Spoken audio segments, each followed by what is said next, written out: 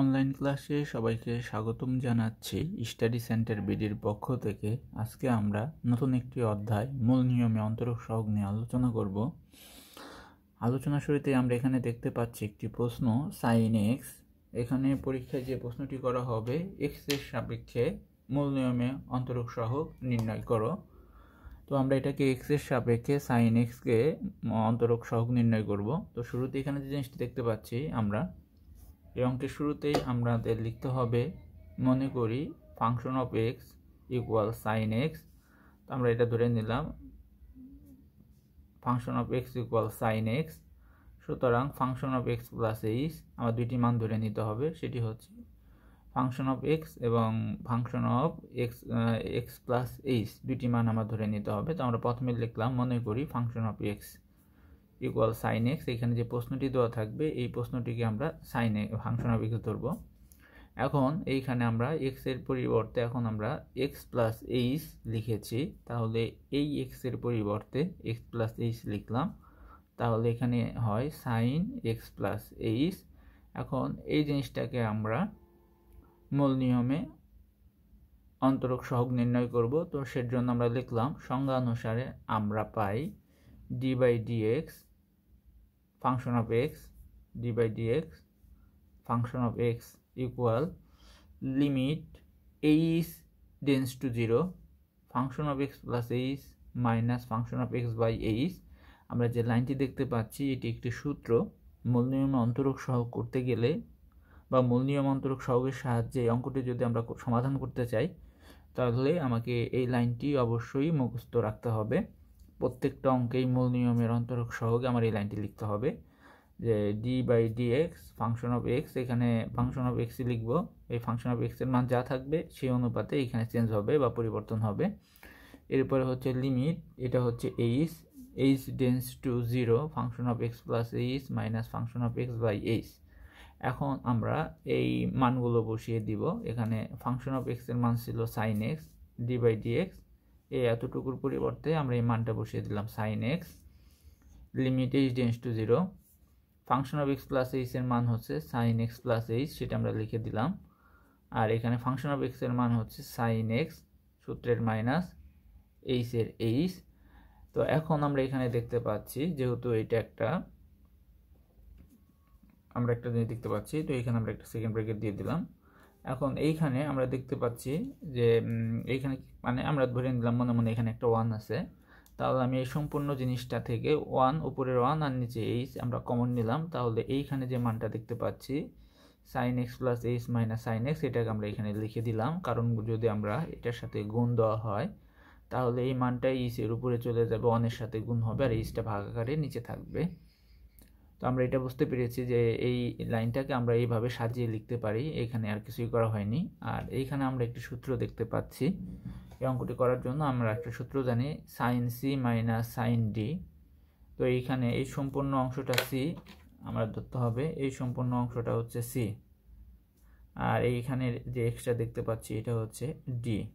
তাহলে যদি আমার সূত্র দ্বারাই sign C minus sine D equal 2 cos, তার মানে এই পরিবর্তে আমি লিখলাম 2 cos সি প্লাস ডি, সির মান কত এক্স প্লাস এইচ প্লাস ডির মান এক্স বাই 2 সাইন এর sign C minus D by 2, এখানে সি কত এক্স প্লাস এইচ, এই সূত্রের মাইনাস ডি মানে এক্স বাই 2। আমরা এই সূত্রের সাথে এই মানটাকে এই সাইন সি মাইনাস সাইন ডির সূত্র ফেললাম 2 cos C plus D by 2 sign C minus D by 2। আমরা এখানে এই জিনিসটাকে সাইন সি মাইনাস সাইন ডির সাথে তুলনা করে এই সম্পূর্ণটা C plus D, C plus D by 2 মানে x plus H plus x by 2 C minus D, C মানে হলো x plus H minus D মানে এক্স বাই 2। আমরা এই সূত্রটা এখানে ফেলে দিলাম। এখন আমরা যে জিনিসটা দেখতে পাচ্ছি লিমিট, এইখানে যে জিনিসটা হলো এই যে 2টা আমরা দেখতে পাচ্ছি এই 2টা 1 এর সাথে গুণ দিয়ে উপরে লিখে দিলাম 2 বাই এইচ, এখানে থাকে cos এক্স আর এক্স যোগ করলে 2x plus H by 2 sign, এখানে এক্স আর এক্স কাটা যদি যায় তাহলে হয় এইচ বাই 2। এখন এই জিনিসটাকে আমরা দুইটা ভাগে বিভক্ত করলাম, এইখানের এই অংশ আর এইখানের এই অংশ দুইটা ভাগে কি করলাম, আমরা যদি লসাগু করি 2 আর 2 লসাগু 2 গুণ দিলে 2x প্লাস h, এই লাইনও যেই কথা এই লাইনও একই কথা, মানে 2x by 2 plus h by 2, এইভাবে আমরা এই জিনিসটাকে ভেঙে লিখলাম। আর এখানে হয় sin h বাই 2, আমরা জানি এই 2 আর 2 কি যায়, কাটা যায়, তাহলে এখানে থাকে কত cos x plus h by 2 sin h by 2। এখন এই জিনিসটা আমরা দেখতে পাচ্ছি যে এইখানে ছিল 2/h আর আমরা এখানে লিখছি h বাই 2, মূলত এটা ভাগ আকারে আছে, আমরা যদি গুণ দিই এইখানে তাহলে 2 উপরে যাবে, h নিচে আসবে, তাহলে হবে কত 2/h, মানে উপরের লাইন আর এই লাইনটা একই লাইন, এইখানে গুণ ছিল, আমরা এটাকে ভাগ আকারে নিয়ে যাওয়ার কারণে উপরেরটা নিচে গেছে এবং নিচেরটা উপরে চলে গিয়েছে। আর এইখানে যা ছিল আমরা সেই জিনিসটা এইখানে লিখে দিলাম। এখন এই জিনিসটাকে আমরা দুইটা ভাগে বিভক্ত করব। তো এইখানে হচ্ছে যেহেতু আমরা দেখতে পাচ্ছি এই লিমিট h টেন্ডস টু 0, আমরা এই সাইনের সাথে h বাই 2 সাথে h বাই 2 কি করলাম, এইটার সাথে এতটুকু কি করলাম, মিল করে দিলাম।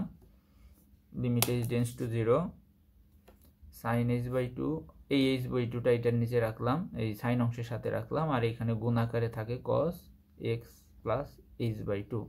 মূলত আমরা দেখতে পাচ্ছি এই দুইটাকে উপরে উপরে গুণ যদি দেওয়া হয় তাহলে তো উপরে লাইনে আসবে, আর এটা নিচে থাকে h বাই 2, এভাবে আমরা কি করতে পারি, লিখতে পারি। এখন আমরা এইখানে এই লিমিট যে জিনিসটা দেখতে পাচ্ছি, এই লিমিট আমরা দুইটার সাথে দিয়ে দিব, লিমিট h টেন্ডস টু 0, আর এখানে হয় কত লিমিট h টেন্ডস টু 0, তো h টেন্ডস টু 0 যে কথা h বাই 2 টেন্ডস টু 0 একই কথা, যেহেতু এখানে h বাই 2 আছে আমরা এখানে h এর পরিবর্তে h বাই 2 বসাবো, আর এইখানে আমরা cos x plus h by 2 কে শুধু আমরা এইটাই এখানে দিয়ে দিলাম, আর এটার সাথে h বাই 2, উপরে যেহেতু h বাই 2 নিচেও h বাই 2, এখানে আমরা এই লিমিটটাকে h বাই 2 দিয়ে দিলাম। আমরা জানি h টেন্ডস টু 0 যা h বাই 2 টেন্ডস টু 0 একই কথা, এই কারণে আমরা এইভাবে লিখলাম। আর এটার একটা সূত্রও আছে যে sin theta by theta sin h by 2 by h by 2 বা sin h বাই h, এই আকারে যদি এই থিটা এবং থিটা মান যদি মিলে যায় এবং টেন্ডস টু যদি 0 হয় তাহলে সম্পূর্ণটার মান 1 হয়, আমরা এখানে সেই 1টা দিয়ে দিলাম, 1 ইন্টু এইখানে আমরা দেখতে পাচ্ছি যে এইখানে যে জিনিসটা বলেছে h এর মান 0-র কাছাকাছি। এখন আমরা এইখানে এই x এর পরিবর্তে আমরা কি বসাবো, h এর পরিবর্তে আমরা এখানে কি বসাবো, 0 বসাবো। তো আমরা এখানে যদি 0 বসিয়ে দিই তাহলে হয় কত cos x প্লাস 0/2, আর আমরা যখন x এর মান h এর মানটা আমরা যখন এইখানে বসিয়ে দিব তখন আর লিমিট চিহ্ন থাকবে না। আমরা জানি এই কোনো কিছু মানে এটা 0 হয়ে যাবে, এই 0/2 মানে 0, আর cos x এর সাথে 0 যোগ করলে cos x, এখানে আসে cos x, আর এই সম্পূর্ণটার মান হচ্ছে 1 ইন্টু cos x, তাহলে আমরা যদি গুণ দিই cos x তাহলে আমরা দেখতে পাচ্ছি এখানে d/dx sin x, এটার ভ্যালু আসতেছে এখানে cos x, এটাই মূল নিয়মে অন্তরক সহগ, এটা sin x এর মূল নিয়মে অন্তরক সহগ হচ্ছে d/dx sin x equal cos x, আমরা এখানে দেখতে পাচ্ছি। আর এখানে একটি সূত্র আছে যে sin theta by theta equal 1, তো এই হিসাবে এখানে আমরা যদি দেওয়া আছে এখানে sin h বাই 2 ইকুয়াল 1, এই কারণেই এই সূত্রের জন্যই আমরা এখানে h বাই 2 মানে সাইনের সাথে h by 2 R h by 2টা কি করেছি, মিল করেছিলাম, যেন আমরা এটা পরিবর্তে 1 লিখতে পারি। আর এখানে আরেকটি জিনিস আমার লক্ষ্য রাখতে হবে যে h এর মান আমরা তখনই বসাবো যখন ক্যালকুলেশন করলে এই ভ্যালুটা 0 হবে না, মানে h দিয়ে অঙ্ক করার পর আমার যেন উপরে এবং নিচে কখন মানে যেন 0/0 আকার না হয়ে যায়, এটা আমার লক্ষ্য রাখতে হবে। যদি 0/0 আকারে হয় তাহলে সেটা অনির্ণীয় আকার হয়, এই কারণে h এর মানটা আমরা শুরুতেই বসাতে পারছি না বা বসাবো না, কারণ আমরা যদি h এর মান শুরুতেই বসিয়ে দিতাম তাহলে সম্পূর্ণটার মান 0 হয়ে যেত। এই অঙ্কের একটি শর্ত হচ্ছে আমরা কখনোই এই অঙ্কের উপরে এবং নিচে 0/0 আকার আমরা কি করতে পারবো না, আনতে পারবো না। এই আকারে যদি আসে তাহলে সেটাকে বলা হয় অনির্ণীয় আকার। আর এখানে h এর মান বসানোর পর যদি 0 না হয় তবে সেই অঙ্ক তখন সঠিক হয়, যখন এখানে আমরা দেখতে পাচ্ছি যে h এর মান যদি 0 বসিয়ে দিই তাহলে এখানে cos x টা থাকে, আমার এখানে 0 হচ্ছে না, তার মানে আমি এখন h এর মানটি বসাতে পারবো। কিন্তু অন্য এর আগে পূর্বে যদি আমরা বসিয়ে দিতাম তাহলে এখানে আসতো কত, আমরা একটু খেয়াল করি sin 0/2 মানে sin 0 ডিগ্রির মান জিরো, জিরোর সাথে যদি কসকে গুণ দিতাম তাহলে সম্পূর্ণ মানটা জিরো হয়ে যেত। তো যাই হোক, আমরা এই অঙ্কে এইচ এর মান যখন বসাবো তখন একটু খেয়াল রাখতে হবে যেন উপরে এবং নিচে 0/0 আকারে যেন না আসে। আর যখনই না আসবে আমি তখনই এইচ এর মানটি বসিয়ে দিব, এবং যখন আমি মান বসিয়ে দিব তখন আর লিমিট থাকবে না, তখন সরাসরি মানগুলো বসাতে হবে। আশা করি অঙ্কটি আমরা বুঝতে পেরেছি। এর পরবর্তীতে আমরা cos x নিয়ে আলোচনা করব। আর এখানে শেষ করার আগে আমি আরেকটু বলে দিই, এখানে যে সূত্রগুলো আছে এই সূত্রগুলো আমাকে অবশ্যই মুখস্থ করতে হবে। 4 থেকে 5টা সূত্র অবশ্যই আমাকে এই অধ্যায়ের অঙ্ক করার জন্য মুখস্থ রাখতে হবে। তো সবাইকে ধন্যবাদ জানাচ্ছি ভিডিওটি দেখার জন্য। আজকের মতো এখানে শেষ করছি। সবাইকে আবারও অসংখ্য ধন্যবাদ জানাচ্ছি।